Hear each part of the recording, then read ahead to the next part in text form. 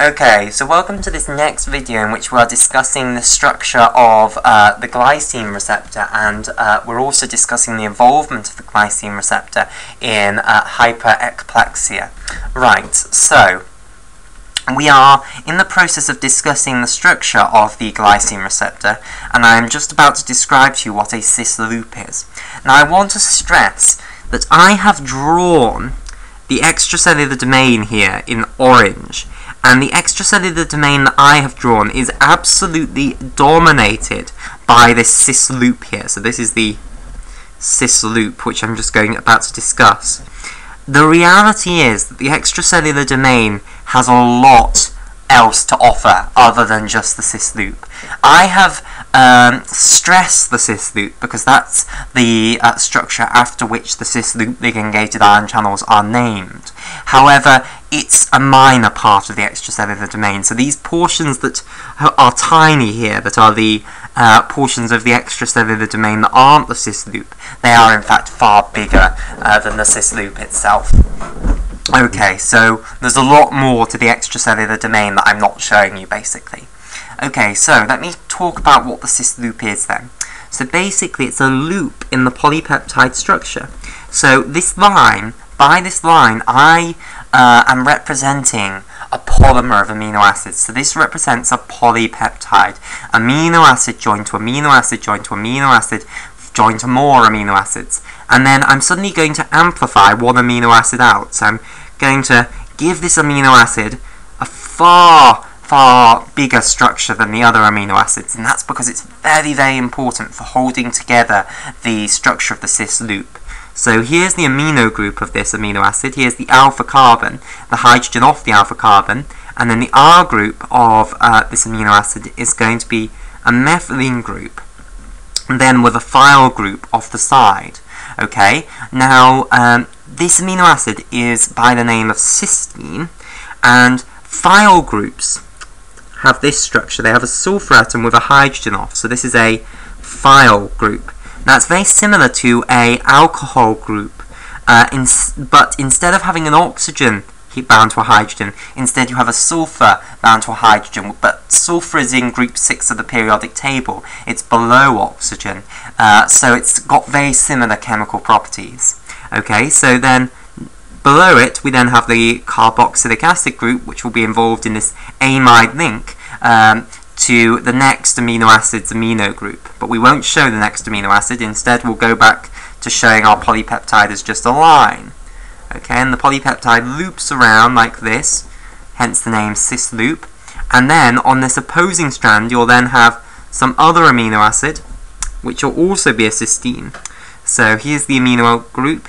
Here's the alpha carbon with a hydrogen coming off it. Here's the methylene group. And then off the methylene group you'll have another thiol group, and these two sulfur atoms will be bound together like so. And then you'll have the carboxylic acid group there. And then the polypeptide will continue.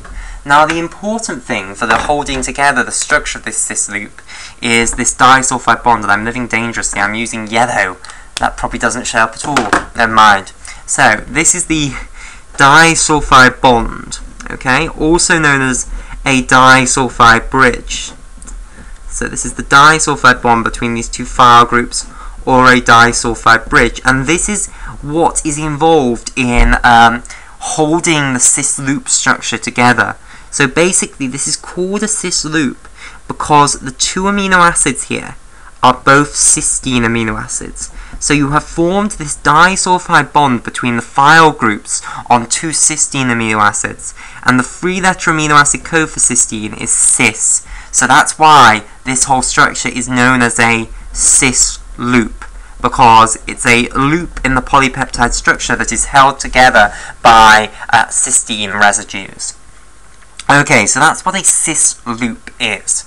So all of this discussion now, it applies exactly the same. I would have discussed this identically, and indeed I have in other videos, if I was describing nicotinic acetylcholine receptors and GABA A receptors. They are all pentamers. Their membrane-spanning topologies are exactly like this, and they have this cis loop structure in their extracellular domain.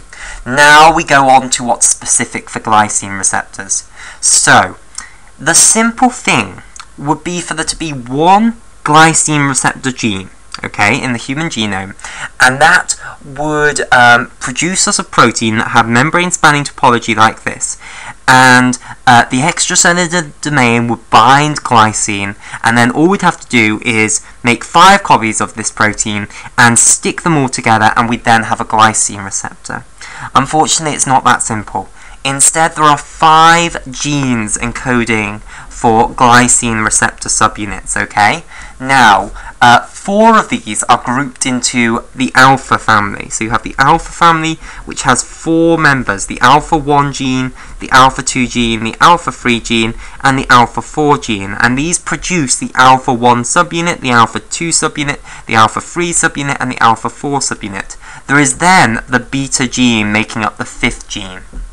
So you have these 5 separate genes, which all have slightly different sequences of organic bases, which leads to them making proteins with slightly different sequences of amino acids, but they all have this same membrane-spanning topology shown here, and they're all similar enough that they can be used to make up a 5th of a glycine receptor, like so.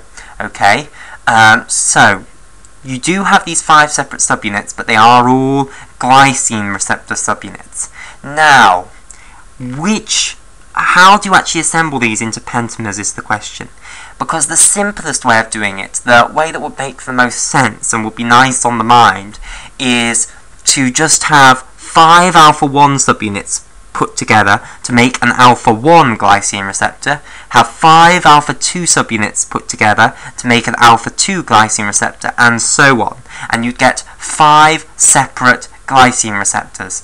Now, these are not found in the human body, basically. I think the alpha 1 homopentamer is found in the human body, but its expression is not that important. The form of the glycine receptor that is really important, and is the form that would be involved in the inhibition of alpha motor neurons that I've described to you, is what's known as the alpha 1 beta form of the glycine receptor. So it's called the alpha 1 beta glycine receptor. So it is a heteropentamer. Okay, so I'll write that down. It's a heteropentamer, which means that the subunits you use to make the pentamer are not all the same, basically. You're using alpha 1 and beta subunits, so that you're using 2 separate subunits, and that's why it's called a heteropentamer.